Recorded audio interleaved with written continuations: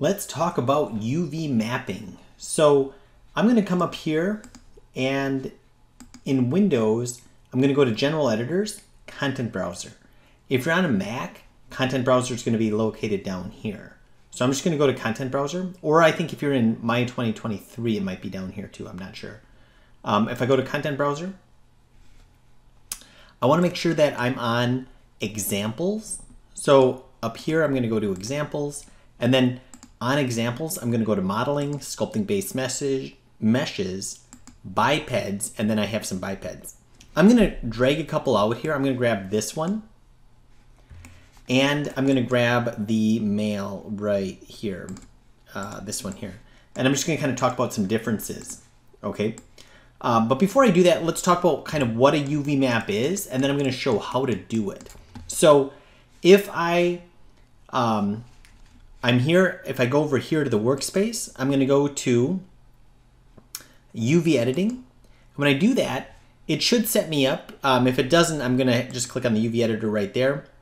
And this technically should have been the UV toolkit, but here it is, modeling. No, let me see. Yeah, UV toolkit right there. Now we kind of have everything we need. But let's kind of talk about this and see what this is. So I can see that if I select on this character, this is the layout here. If I select this character, here's the layout here. But basically what a UV layout is a two-dimensional representation of the 3D object. Okay, so for example, if I click on this character, if I go over here, right click and hold and go to UV shell, I can see that that's his head, that's his leg, his arm, his torso, etc. Okay, and if I colored on here, let's say if I put, imagine if I open this up in Photoshop and this was like a document and I put a tattoo, I just colored something that said, I love Maya right here. Well, that would show up on the character right here because it's an exact relationship of the 3D represented in the 2D version here, okay? Now, what I can do is I can right click, go to UV shell, and I can select these and I can move them around. Okay, I could also, using my move, scale, and rotate, I could also rotate the shells, and I can go W, E, and R, and I could scale them as well. Okay, so W, E, and R, so these tools will allow us to kind of move around in here. But not everything is going to be started, I mean, it's not going to have a UV layout like that. So we're going to kind of look at how to create that. But I just kind of wanted you to get set up with just kind of some basic navigation tips. So I'm going to destroy these UVs. So if I go like this, I'm going to select this character, and I can see that this is kind of my final product. That's kind of what I want. And if I go like this, I'm going to go to face mode, select all the faces, and I'm going to go to UV planar. That'll kind of, it'll make it look all nice and clean, but it's really not. You know, that's not what we want. It basically just sewed everything together and now we can cut it up. And if yours looks different, it just means that the planar options were set to a different plane. So you can see that if I choose something else, it'll look different. Okay. And it actually, depending on if these things are checked or not, I mean, it might look different. It might look significantly different, but again, it doesn't matter. I'm just going to kind of zoom out here and move this over. Okay, but before I do that, I should just point out something. See this checkered area right here? If I zoom out, it's the small quadrant right in the lower left-hand corner. That's where I'm going to put everything. And when I zoom in, I can kind of see it there. But I feel like I'm going to use all this other space just kind of as my work area. That'll make more sense in a second. I'm going to turn off that. And I'm just going to push my character out of that quadrant area for now, because this is not, again, the final product that I want. It's just kind of a starting point. I'm just going to go like this and just get this back to kind of how it started. There we go. And again, not that it really matters, but you'll see in a second why I did that. Now, what I was going to say is this. If I select an edge here, and that's how we're going to cut, if I go to edge, I can see that it's orange, and I can see that these characters are also orange. So I feel like the easier thing to do would be to grab both of them assign favorite material, Lambert, and now they're gray. I think it'll just be easier to see our cuts. And you'll notice that the UV map disappeared. It's only going to show for the selected character. Okay, if I select both characters, it's going to show both UV maps at the same time. So now that I have this, let's say if I wanted to cut off the character's arm. Well, on this character here, and I'm going to just kind of destroy his UV map for a second. Okay, if I wanted to like cut his arm, I might go like this, and you can see that it's going to be kind of annoying. I have to kind of click one at a time because the edge flow might not be appropriate or very good. And you can see that this is kind of annoying because if I double click on this, that edge goes all the way around like that. Or let's say if I wanted to cut off the head, I could click on that one, but then I have to kind of like follow this around here. And then I'm like, well, where's that going? And then you can kind of see what a mess it is, okay, to select that loop around the head. So that's why I like this character over here, because if I want to select on the arm, I can just double click and it selects around the arm. Double click, it selects around the neck. So this one, I feel like I like the edge flow a lot better.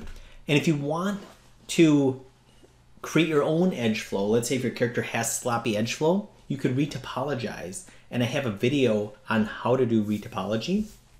But I feel like, let's assume you have a good topologized character, and now we're ready for UV mapping. So I'm just going to go ahead and delete this guy. We don't need him. And I'm just going to UV map this character. So the way that I'm going to do that is I'm going to start by turning my symmetry on. And I do that by going to this arrow, and I'm going to go to Object X. And now when I click on one side, if I double click, I can see that it selected the corresponding edge. So you can see I double click on the shoulders. And when I have that selected, I'm going to go to Modify, or I'm sorry, Cut and Sew, Cut. Now, if I right click and go to UV Shell, I can grab that, go to my Move, and move it down, and I can see that it's physically cut off the 2D model. I do want to point out that it is not physically disconnected from here. It's only disconnected in the 2D version, okay? And I can see that there's a thick white line indicating that where it's been cut.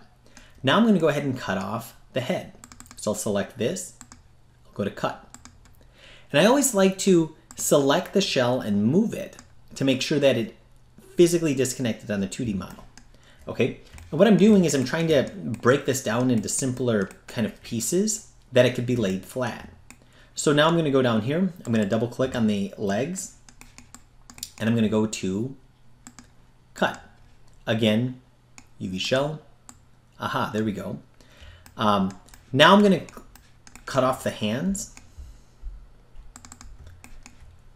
Cut. UV Shell. There we go. And the feet. And if it stops, that means that I have to kind of help it go around because it has to make a decision. It doesn't know if it wants to go down here, up there, or there. So I'm going to say Shift, double click, and it's going to help that edge loop go all the way around. I'll cut. Okay, cool. There we go. So I've got this into some pieces, but I feel like it's still not laid flat, okay? And again, that'll make more sense in a second. So I'm going to take this torso and I want to cut down the side. But if I select this edge, notice how it goes through the legs, it goes through the feet, it goes through the arms and all that. So here's kind of a cool trick. I'm going to select this torso and move it up here, way up here. Now, if I select this edge, I want to deselect the edge anywhere it's not on the torso. So I could control and drag over this area. And what I did by control dragging, it's going to deselect everything except for the torso. So now I can cut on that, and now it's cut. Okay. And now, again, since I cut it, if I right click, go to UV Shell, I'm trying to separate the front and the back, and you can see that I can't. And the reason that I can't is because it's still connected. It's still connected up here. So I'm going to go from this white line, Shift Select, like that, and I'm going to cut that, I'm going to also make sure that it's cut down here, and it is. So now I should be able to select that. Aha, I've got the front and the back of it. Okay, now if I look at the checker, so if I click on this, this is the checker box, I can see that on the side the checker is not very good, but on the front it looks good. So what the checker is telling us is how good the resolution is and how much distortion there is. So if the checkers are stretched, that means that no matter what we do in when we add our texture, the texture is not going to be able to be supported in those areas. It's going to be stretched. So what I need to do is I need to lay these pieces flat. So I'm going to right click, go to UV shell, select this shell, and then if I go to modify, unfold, it should be able to lay flat. Okay, I want you to picture this as kind of like a basketball. And if you cut a basketball in half, and then if you pushed on one half and you pushed it down, it's laying it flat. Okay, so when we unfold it, it's kind of like we're taking the three-dimensional shape and we're pushing it down and laying flat. So I can see that the checkers now look good even on the side. Back here, this is still, we'll kind of picture this rounded like a basketball, and then I'll go to modify, unfold, and it's going to lay flat, and I can rotate it to kind of get it in an angle or in line, and I can see how the checkers look good. It's kind of annoying to see the checkers here, so I could turn off the picture here and I still see the checkers here, or I can click on the checkers and it'll turn the checkers off. Okay, so I've got kind of two shells, the front of the torso and the back of the torso, and now I just kind of need to continue that process. Now for the head, what I'm going to do is I'm going to, again, I'm going to go from this edge, and I'm going to go all the way to the forehead, like shift double click right here, and I can see it's going to cut from there to here. So that's going to be a seam, just like any of the other seams that I'm putting in. But I'm thinking that if this character had hair, this would be a strategic place to hide a seam. So I'm going to go ahead and cut that. And now I can select UV shell, I can select this, and modify, unfold.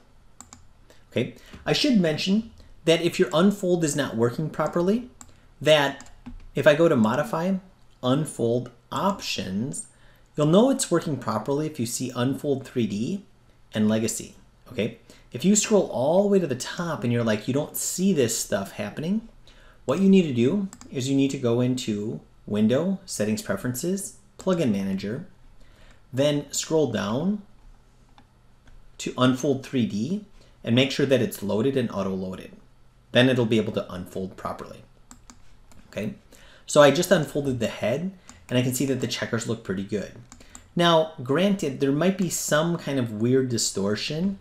I feel like the only way that I could get rid of that is maybe cut the head in totally in half, but then I have a seam. So I'm kind of weighing the idea of minimal seams and the least amount of distortion.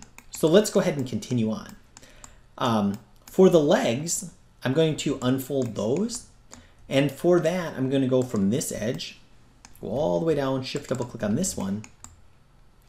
And now if I cut that, now this should be able to unfold. So if I select this, again, modify, unfold, there it is. And if I bring this up here, you can see that I can't really select one without selecting the other. I have to turn Object X off. Now I'm able to select one, and then I can move and rotate. And then I can select the other one, move and rotate. And I'm just kind of organizing it just so I can kind of keep my head on straight on where everything is located. Okay, great. Now I'm going to go ahead and cut the arms. So this is a cylinder, so I would need to go from here to establish where I want the seam to be. And the reason that I'm picking on the inside of the arm is because that's going to be less visible than the outside. So I'm going to go to cut, and then I'm going to select, and I should have symmetry back on. There we go. Now I can go to cut, and I should be able to select these shells and unfold them. Okay, excellent. Now for the feet, here's kind of a different approach. I'm going to turn off the grid so I can see here. Instead of me trying to select each kind of edge going around here, it'd be kind of annoying. Another method that I can do is I can go into face mode, And then I can hold down Tab and select the faces. So I'm going to select the faces just on the bottom of the feet like this.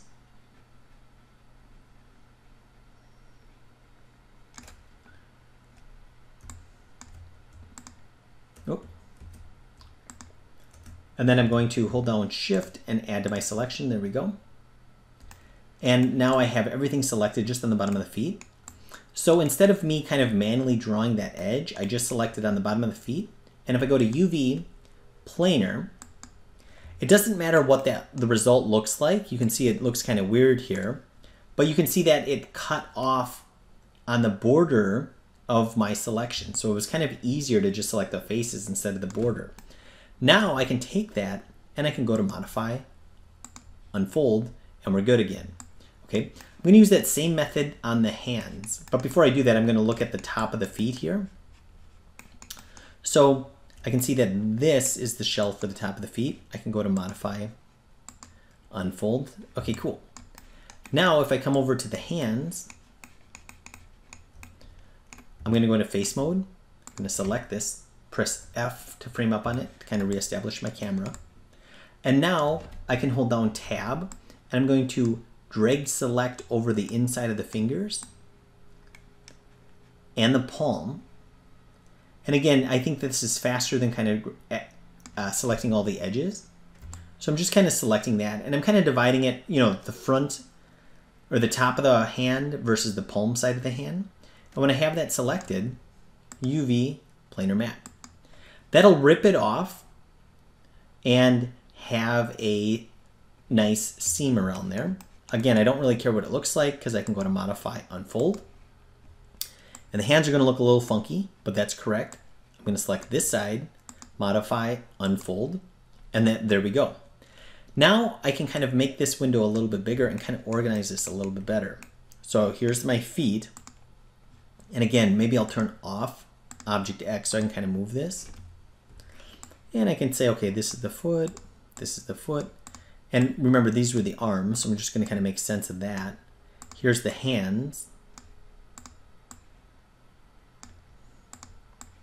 And I feel like it's kind of good etiquette to have a layout that, you know, somebody could look at and kind of make sense of. There we go. And here's some bottom of the feet. Okay. And maybe this is, maybe I can kind of cheat the head to be a little bit bigger. Okay, excellent. So you can see how I have all these shells laid out. And if I want to know if if I did a good job, if I look at the checkers, and if the checkers are readable, okay, if they look good, in other words, they're not stretched, I can see, for example, they kind of are stretched on the back of the feet. So I could relieve some tension. And by the way, I could select on here as well. So let's say if I selected back here, like right here, I'm just going to Object X, and watch what happens if I cut that. So I cut it, nothing will happen yet. But if I turn on the checkers, I can see how they're a little distorted trying to keep this shape flat. But if I select these, and if I go to Modify, Unfold, you can see that it can release some tension there, and you can see how the checkers look better now. Okay, the checkers don't have to be aligned on the seams, but the checkers just have to try to stay square. So I feel like that's what our goal is every time. And then also you can see that the checkers on the bottom of the feet are a lot smaller. So if I take the feet and if I scale them down to be about the same size as the other checkers, that's going to tell me that relatively, you know, relative to the other objects, it's a similar size. That all objects are, you know, the correct size relative to one another. So I feel like that's what I want. Then eventually, because that would be equal resolution, then what I'm going to do is I'm going to take all of this and move it back to our quadrant. So I'm going to find these blue lines and where they intersect, and I'm going to put this right in this little quadrant right here. And I'm going to go ahead and I want to fit this in as absolute tight, jam-packed as possible. Because if I go like this, if it's sitting in there like this, yes, that's all in that quadrant, but I'm wasting a lot of potential resolution. So, or detail. So if I make this bigger, something like that, and maybe I compromise even my organization, because I feel like having this all fit is going to be super important. So maybe I go like this, and maybe I move these, you know, kind of vertical. And maybe I would even want this to be tighter than this, but I feel like, you know, hopefully this is just kind of enough to give you some idea of what, you know, UV mapping is all about. Maybe make these a little bigger. Aha, there we go. And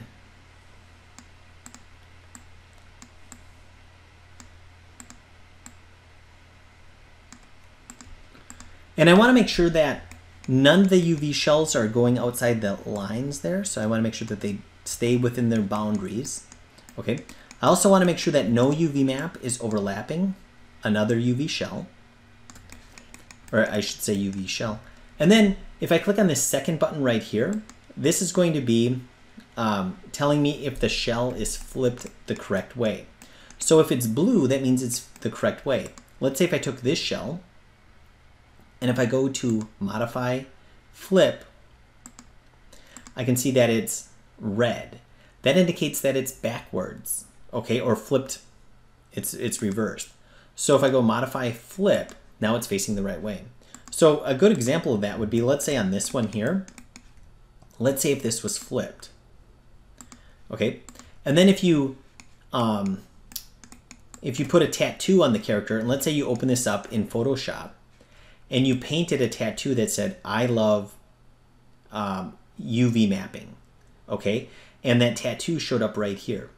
Because this is backwards, that means that the tattoo, even though you wrote it the correct way here, would show up backwards right here, okay? So a lot of times what people do, instead of just checkers, is have like checkers that have like an alphabet or something along those lines that you know, numbers, so you can kind of tell the if the shells are backwards or not. So I'm going to go ahead and select this. I'm going to go to modify, flip, and there we go. If you don't like the default just checker that Maya provides, what I did is I made a file, and I call this the extreme UV check. And you can see that it's, well, it's color coded, it's got letters, it's got arrows. And so if you were interested in something like that, what you could do is this.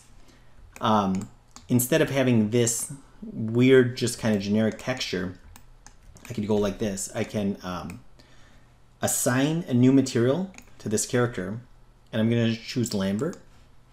And then I'm going to go all the way to the right. Okay, all of this stuff is history, so I could go to Edit, Delete by Type History.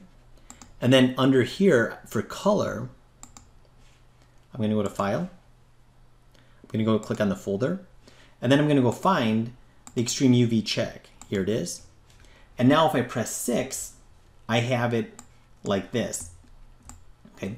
Now you can see it looks pretty big, but if I wanted to repeat this, you'll see that in the UV check area, there's a Place 2D Texture tab.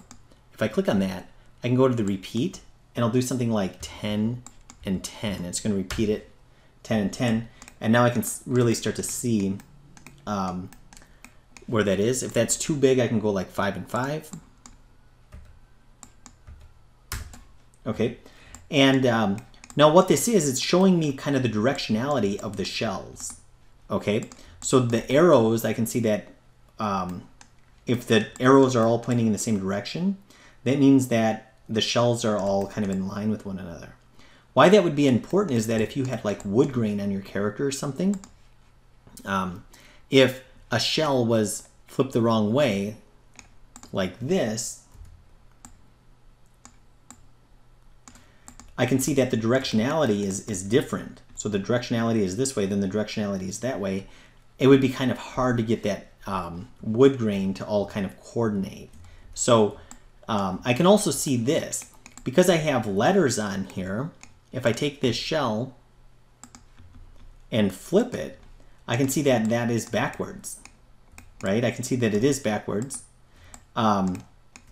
because the letters are on there. So I would know that that shell, even if I had no kind of visual clue here, I would know that I would need to flip it. And now I can see it correct. So I feel like that extreme UV check can be really helpful into seeing if your layout is good or bad. And by the way, if you attach it to color and you're like, wait, how do I get to the spot where I would have it repeat? You can go like this. You can go to color, and then you can go to this first one, file out color, and then you're going to be in this area where you can repeat it. And if you wanted to get back, you could just click on this and it's going to bring you back to this area here. So hopefully that was helpful. If you like this, put a thumbs up, subscribe, and get more videos like this each and every week. So hopefully, again, that you enjoyed this. Put a message in the comments below and let me know what you thought. All right, thank you.